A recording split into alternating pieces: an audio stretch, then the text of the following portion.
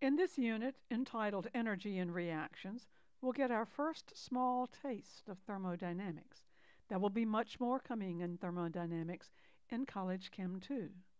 Perhaps we should have called this thermochemistry. We will cover the first law of thermodynamics, enthalpy, heats of reaction, Hess's law, often called Hess's law of constant heat summation, heat capacity, and calorimetry. There are some terms that we need to be sure we're on the same page with. The first of which is energy. Energy is defined as the ability to do work. Sometimes students have a hard time getting a handle on this, so let's look at it this way. There are two kinds of energy. There is kinetic energy, which is energy in motion, if you will, energy being absorbed, energy being produced. There is also potential energy. That is energy of position. You might also think of it as stored energy. Now, there are numerous forms of energy, such as electrical energy, mechanical energy, chemical energy, just to name a few. Let's look at the law of conservation of energy. Actually, this is the first law of thermodynamics, and it states that the quantity of energy in the universe is constant. Or it might be stated that energy can neither be created nor destroyed, but it can be changed from one form to another. And no, we are not talking about nuclear reactions at this point. We're talking about chemical kinds of changes and physical kinds of changes. Let's consider the Earth and its energy requirements for a moment. The Earth must absorb and release approximately equivalent amounts of energy, or its average temperature is going to change. Well, what is the source of this energy? Well, the sun, of course. That's the main source of its energy. How much energy do we get from the sun? We get approximately 1.7 times 10 to the 17th joules per second. 1.7 times 10 to the 17th joules per second, predominantly as visible and ultraviolet radiation. Now, nearly a third of that is reflected back into space by the clouds, by water, by the atmosphere. The remainder, however, impacts the Earth, but eventually now is going to have to radiate back into space in some form. Nearly half of the energy then that we absorbed is converted from light to heat, which warms the Earth and warms its atmosphere. The cycle continues as the Earth and atmosphere radiate that energy back in the form of heat. A significant amount of this energy is absorbed by moisture, and as the energy is absorbed by moisture, clouds are formed. And the clouds form, continuing to absorb this moisture, and then they release this moisture in the form of precipitation, rain, snow, sleet, things like that. But when it is released, the energy is given off and it radiates out. A portion of the energy is absorbed by the Earth, for example, by plant life, allowing plants to form carbohydrates, to form coal and things like that. And then when these things are burned, carbohydrates, for example, by animal life and so forth, that produces energy. When the coal is burned, that produces energy.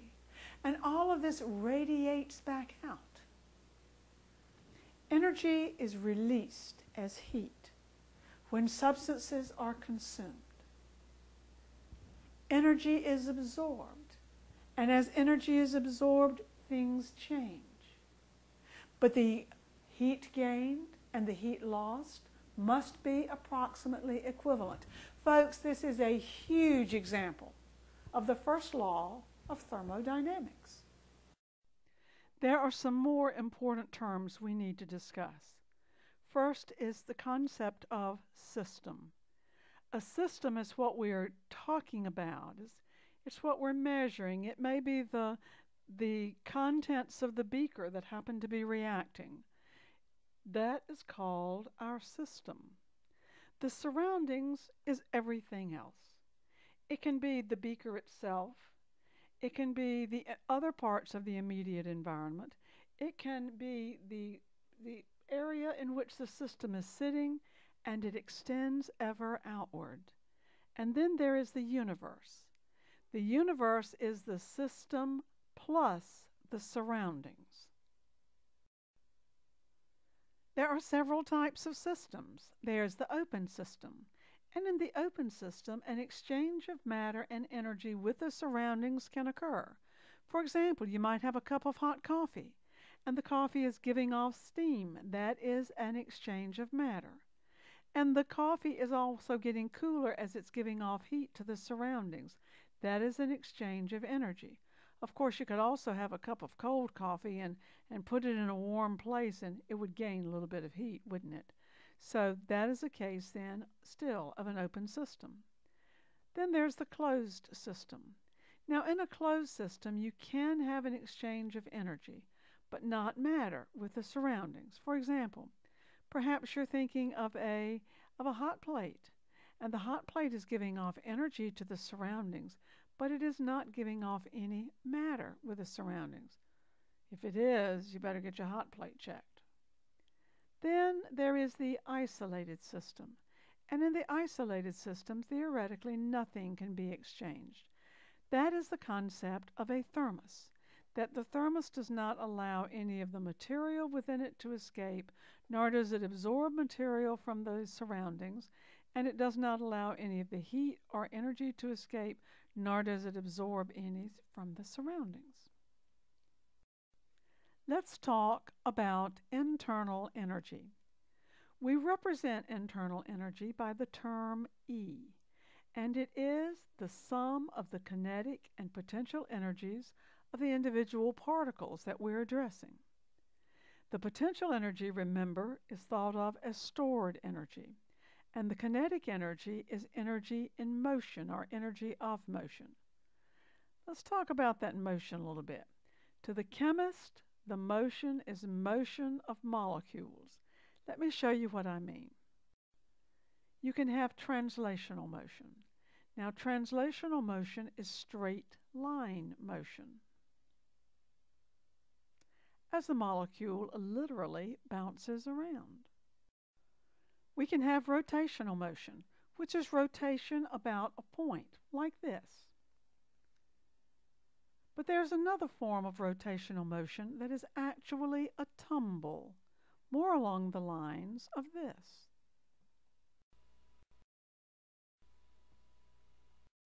And there is vibrational motion, which involves stretching and contracting. Usually we think about the bonds, something like this.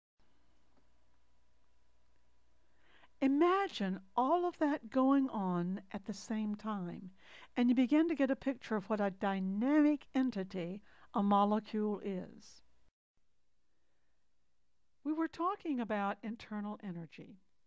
We said it was represented by the term E and is the sum of the kinetic and potential energies of the individual particles. And from there, we started talking about motion of molecules.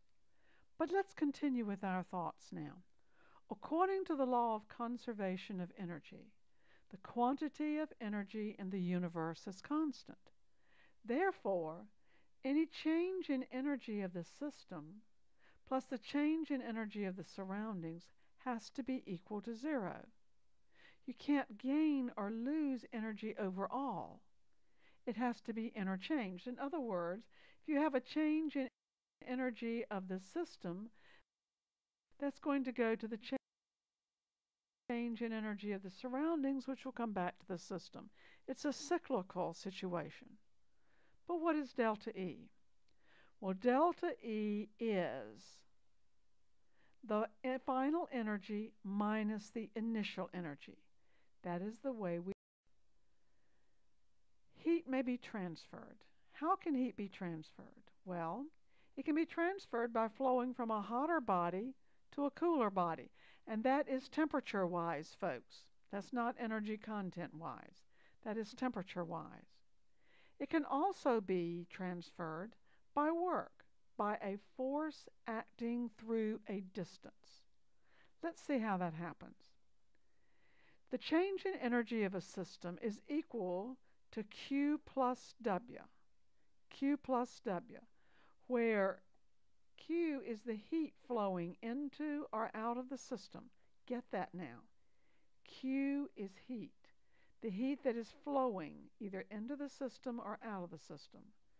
And W is the work done on or by the system. So the change in energy of a system is going to be the heat factor plus the work factor. Now, students sometimes start really saying, oh, I can't get this. Yes, you can. Let me give you an analogy. I want you to think of delta E as the changes in an energy account. This is an analogy that was used by Professors Riddell and Navidi of the City University of New York, and I thought it was just a wonderful way of presenting it. You have an energy account, and the energy in the account increases when heat flows into the account or when work is done on the account. In other words, the account is the system. And the value, the energy value of the account may change. It changes when heat flows into it, it increases, or when work is done on it, it increases. It decreases if heat flows out of it, or if that account has to do work on the surroundings. Yeah. Now let's look at changes in internal energy. Plus Q. If we have a positive Q, we have gained heat. The system has absorbed heat.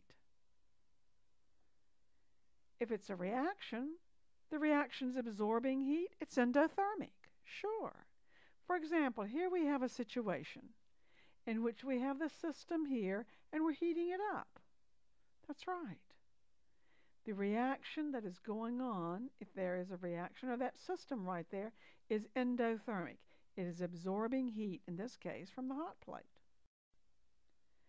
So if positive Q means it's absorbing heat, the negative Q must mean the system is giving up heat. Well, if it's giving up heat and is a reaction, then the reaction is exothermic. And so you see the hot plate right there turning very hot and giving off all this heat. Yeah. And if the hot plate is a system, it is really giving off heat.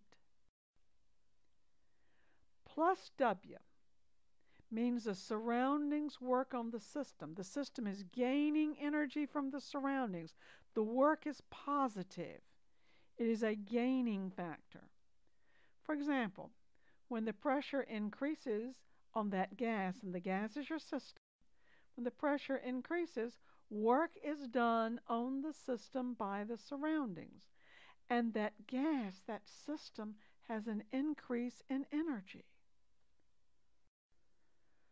On the other hand, a minus W means the system works on the surroundings. In this case, it pushes back.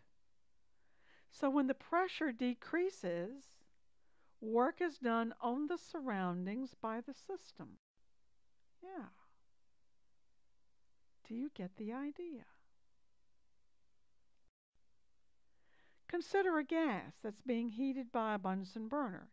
Here we have a small expandable volume up there that is going to be heated. So we heat it, and what happens? That's right. If the gas absorbs, the gas in that expandable container absorbs 500 kilojoules of heat from the Bunsen burner, and as it expands, it does 800 kilojoules of work against the surroundings, then Q is a plus 500 kilojoules. And W is a negative 800 kilojoules. And since delta E is equal to Q plus W, then delta E is equal to plus 500 kilojoules minus 800 kilojoules, so the change in energy is minus 300 kilojoules. In other words, the system gave off 300 kilojoules of energy. That was the change in the internal energy of the system.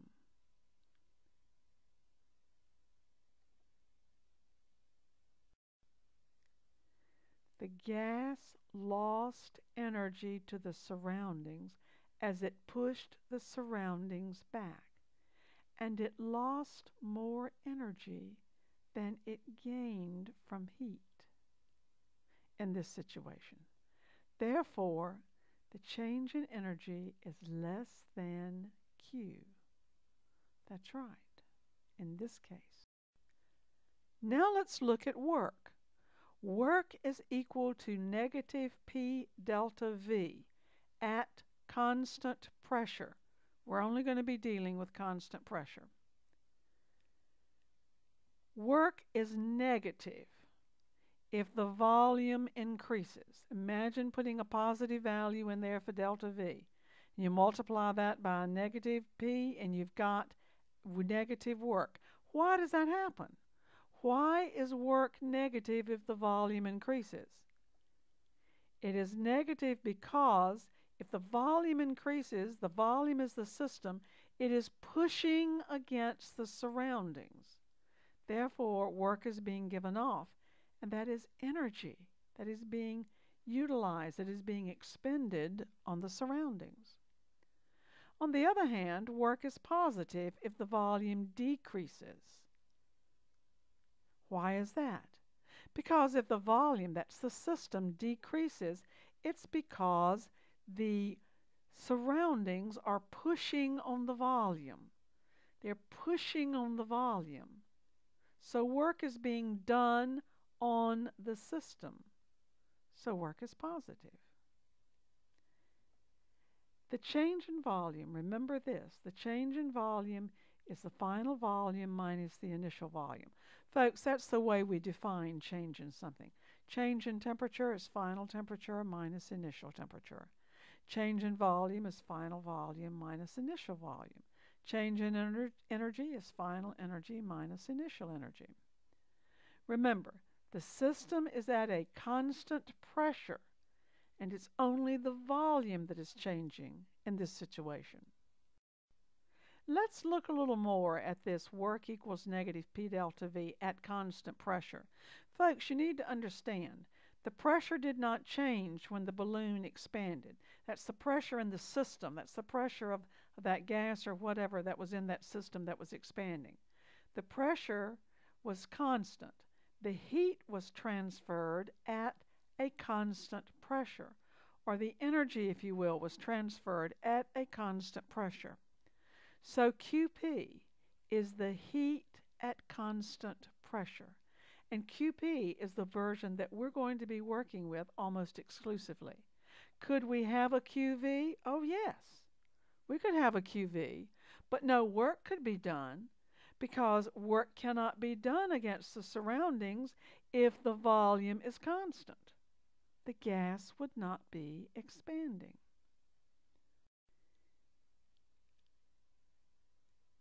But QV describes a bomb calorimeter. Professor Bertrand has allowed me to use this excellent drawing that he has here, this clip art. Here you have a bomb calorimeter. The whole thing is enclosed in this case. It is held at constant volume.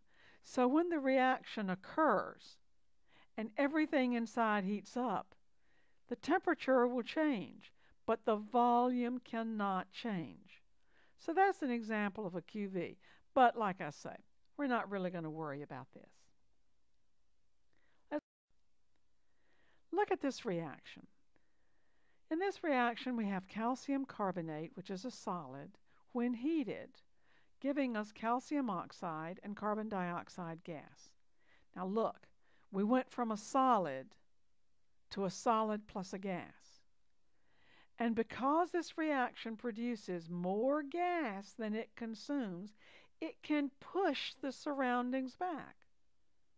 So when we do this reaction has the potential to do work, to push the surroundings back. Now, look at this one. We have phosphorus trichloride, which is a solid, plus chlorine gas, producing PCl5, which is a solid. We went from a gas and a solid to just a solid. So what do you think happened to our situation here?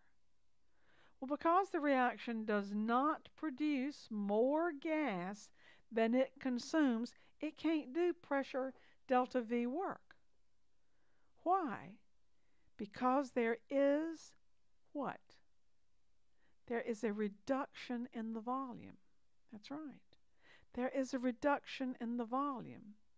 So the surroundings are working on the system. So there can be no P delta V work here. Not P delta V work by the system, that is. Look at this reaction. We have 2 moles of hydrogen gas plus a mole of oxygen gas producing 2 moles of water in the gaseous form.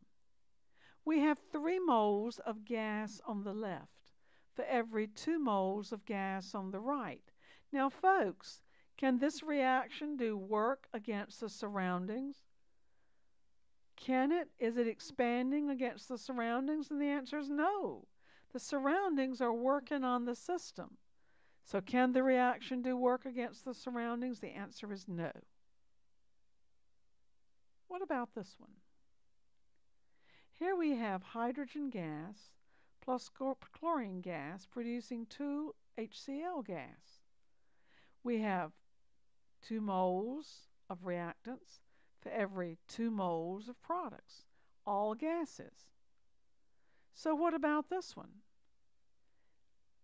The answer is the number of moles of gas produced equals the number of moles of gas consumed.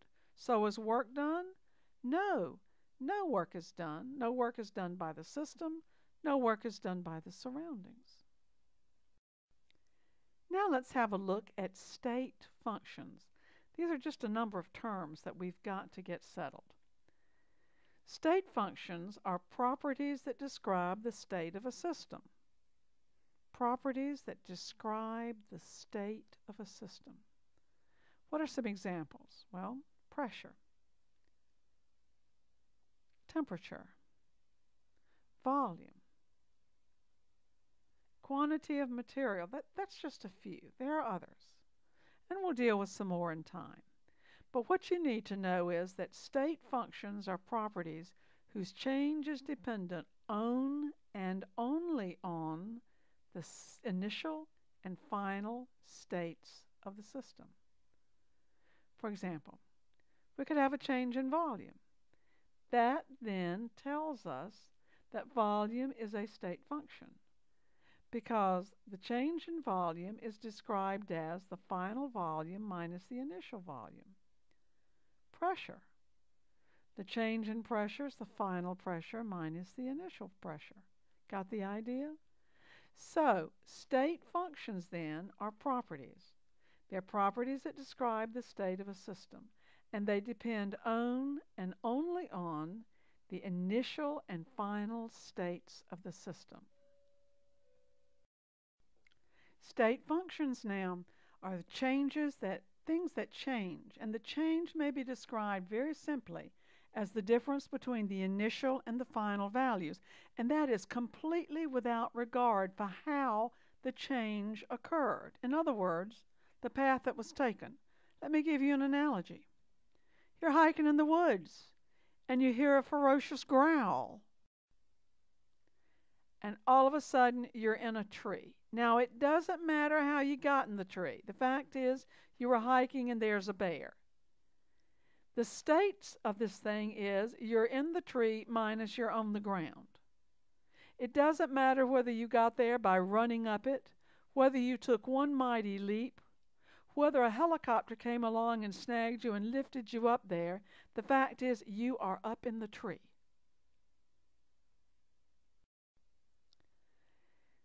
The changes are just the difference between the initial and final values, without regard for how the change occurred.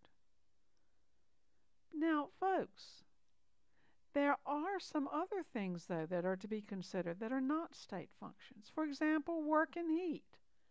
Work and heat are path dependent. And you can have a final minus an initial on those, but that doesn't totally describe it because they are path dependent. Back to state functions. State functions have another name. They are also called thermodynamic properties. Thermodynamic properties. Final minus initial. Now let's look at enthalpy. Enthalpy. Enthalpy is a term that you're going to hear off and on in your chemistry career. You'll hear a lot more about enthalpy later on when you get to the second half of this course, if you go there, when you're in college chemistry too. But enthalpy is a state function.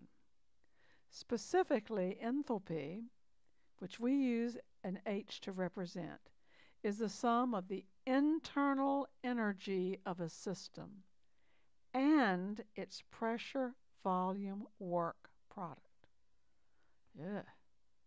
Enthalpy. It is the sum of the internal energy plus the pressure, volume, work product. In other words, H, which is enthalpy, is equal to E plus PV, the internal energy and the pressure, volume, work product. But remember, it's a state function. And as a state function, it depends only on the state of the system at that point in time, regardless of how the state was achieved. Remember, it depends only on the state of the system at that point in time without considering how you got to the state. It's only the difference in the fact that you're in the tree as compared to being on the ground, regardless of how you got there. Properties of enthalpy. By the way, that can also be pronounced enthalpy. A change in enthalpy, delta H, may then be written as the final enthalpy minus the initial enthalpy, right? Final minus initial, which is more commonly expressed as the enthalpy of the products minus the enthalpy of the reactants. Folks, if we're talking about a reaction that is occurring, then the final state minus the initial state is described as the products minus the reactants, right? The change in enthalpy of the products minus the change in enthalpy of the reactants. What we wound up with minus what we started out with. But remember, a moment ago we said that enthalpy is equal to energy plus the pressure-volume relationship, pressure-volume factor. Therefore, a change in enthalpy is equal to a change in the internal energy plus a change in the pressure-volume factor.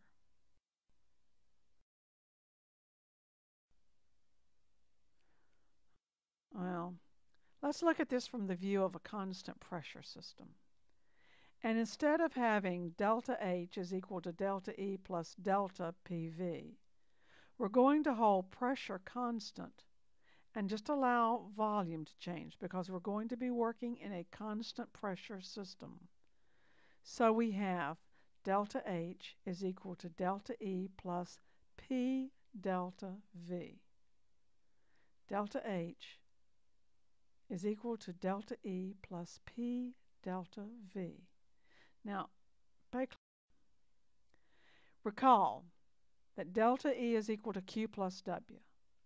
Well, if delta E is equal to Q plus W, and you also know that W is equal to minus P delta V, then delta E is equal to Q minus P delta V.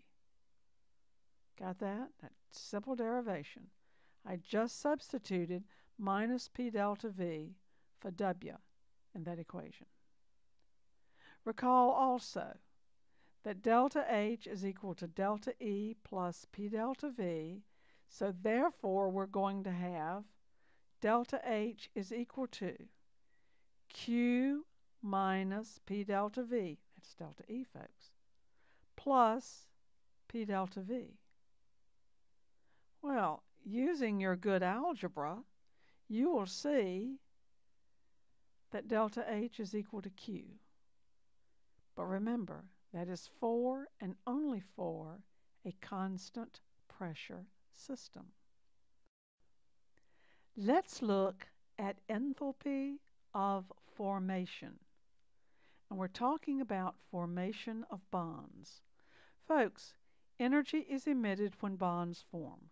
We're not going to get into any circumstances in which that might not be the case. We're only going to deal with energy is emitted when bonds are formed. The energy emitted when 1 mole of a substance is formed from its elements in their most stable form at standard state conditions is called the energy of formation. That was a mouthful. Let's go back through that again slowly. The energy emitted when a mole of a substance is formed is called the energy of formation. But the mole of the substance must be formed from the elements at standard state condition. And it can't be the elements in just any form. It must be the elements in their most stable forms at standard state conditions. Now let's go through it again. The energy emitted when 1 mole of a substance is formed from its elements in their most stable forms at standard state conditions is called the energy of formation. And it is represented by delta H super zero sub F. The super zero means we're talking about standard state conditions. Now, I didn't say standard conditions. It's standard state conditions. And the sub F means it is specifically, it is the heat of formation. Get those notations down. We're going to elaborate on those. Standard state conditions and heat of formation. I think what we need to do is look at an example. So I'm going to give you the equation for the formation of calcium oxide. And here it is. It's calcium solid plus half an oxygen molecule gas, giving us calcium oxide solid. Now, you might ask, why did we use a half O2? Why didn't we just use O? Well, the reason is the most stable state of oxygen at standard state conditions is O2. O may exist at standard state conditions, but it's not the most stable state. Therefore, we choose to write it like this, in keeping with what we agreed was going to be our consistent way of doing this. Now, the delta H sub F for the formation of calcium oxide is minus 635.1 kilojoules per mole. Now look, folks, you're going to have to keep close track of those units or you'll really get messed up.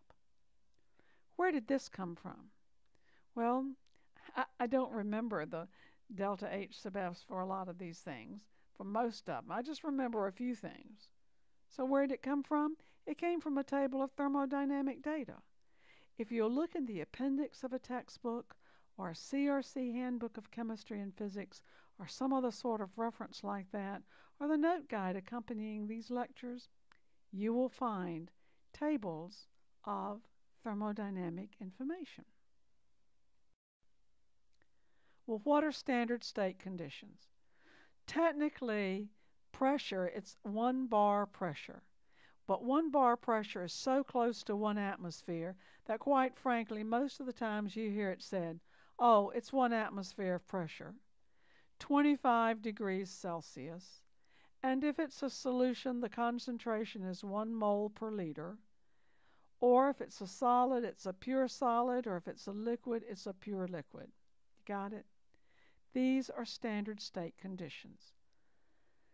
Most of the sources that you're going to probably see, and most of the problems that you'll probably see, are going to have it issued as 25 degrees Celsius and 1 atmosphere of pressure. Understand that technically it is 1 bar of pressure, but that is so close to 1 atmosphere that we will use them interchangeably. But do please remember that the concentration is in moles per liter, and it's 1 mole per liter, and it's a pure solid if you're dealing with a solid, or a pure liquid if you're dealing with a liquid. Now we're ready to talk about heats of reaction, but let's do that in the second lecture. A better way to teach and learn chemistry.